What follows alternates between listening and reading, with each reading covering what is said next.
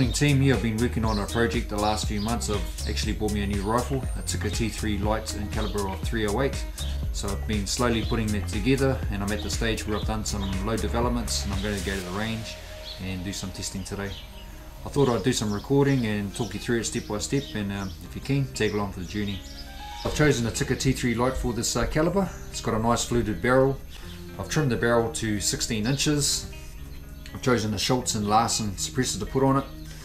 I picked up carbon fibre stock from the Sika show this year from New Zealand Composites, and I've put a Leupold VX5 scope on it. What else have I done? I've lightened the trigger to 1.5 pounds and put a half cock safety in it. So that's the rifle put together. Now it's going to work on the load development.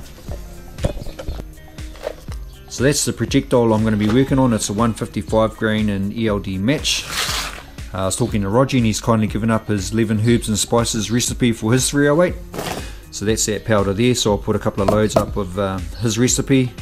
And when I bought my reloading gear from Outdoor Supplies in Carterton, the guy over there was talking up this powder here, so I'll do some recipes up for this one. And I'll test the two and see which one my rifle prefers, and then I'll go from there. Cool, see you at the range.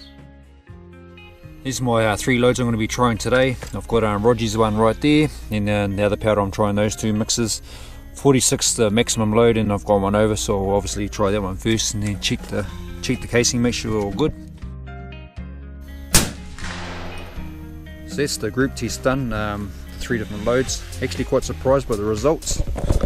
These Roger's mixed there, quite spread out, just goes to show that every rifle shoots differently. This one's here was with the new powder, recommended load 46, that's the maximum. Yeah, not too bad, it could have been just a little bit of a fly. And this one here is with 47 grain, so one over the maximum load. That shot there could be the barrel heating up or just me. Those first 2 shots were on touching, so I'm quite happy with that. I'm just going to stick with that one there.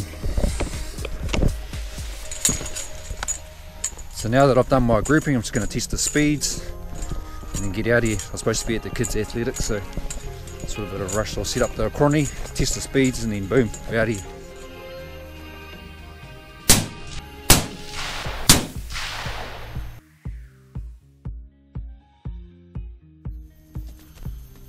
Cool, so that's my recipe. I'm just going to do some loads up now. Might go to the range one more time just to confirm.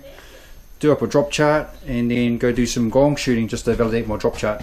Alright, I've got my zeroing weather, full zero. I've got my speeds. I'm just going to average the speeds and then input into my app, which is Sherlock Pro, and we'll see what it comes out with.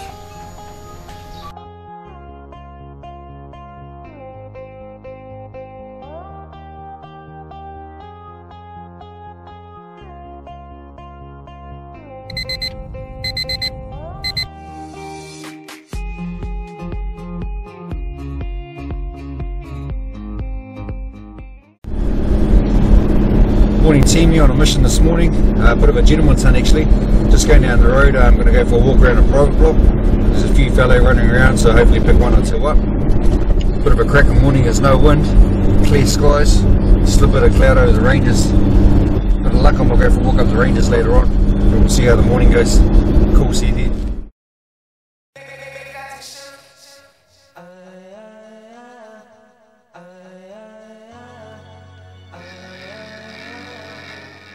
Hey team, here just arrived at the edge of the block. I'm just going to park up here and load up my gear and go for a walk. Hopefully we'll bump into something, and then not too long we'll have something down.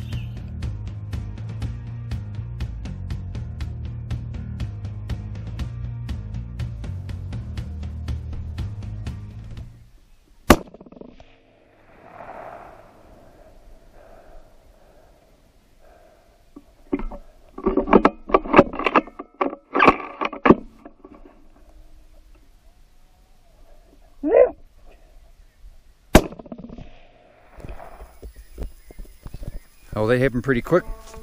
Come over the knob and I seen one on the far hill. Kept on walking and I bumped into 2, spiker and a hind. They're walking around quite a bit, so I popped the spiker. Then the hind was circling around, didn't have no fawns, just barren, so decided to pop her too. So 2 deer down. The only problem is I've got to carry them out. No bike. Bugger. Well, it's going to be a good pain and it's not too far away, so cool. Let's go check it out, eh? There's the hind. Popped right on their shoulder. Didn't drop her on the spot. She ran around for a little bit, but she wasn't going far. Let's go with the spiker. And there's the spiker, good size. Right on the money. He was going nowhere too. I'll better cut him out. Chuck him on my back and carry him out of here, I suppose. Early start, early finish. Cool.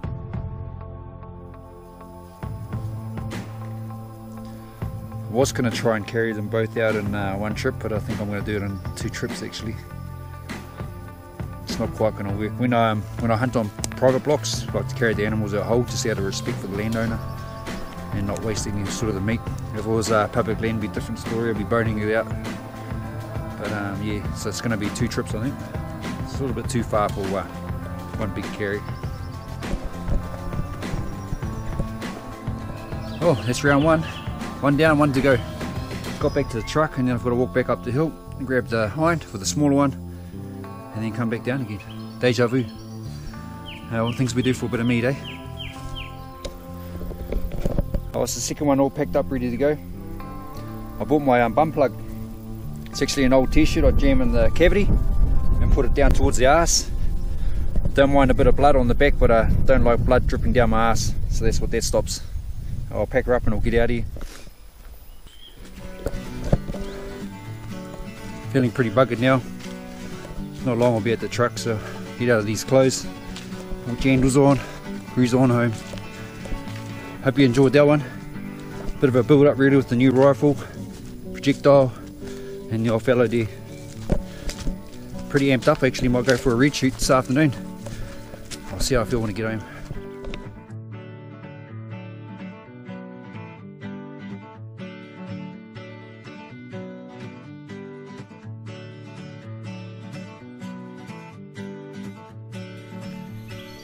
There's 3 things you should never forget in hunting. 1 is your bolt, 2 is water, and 3 is toilet paper. I've got the first one but not the other 2, so I'm going to have to improvise. Show you a trick. This stuff here is like gold. Give it a bit of a crinkle up. Bang. Soft as.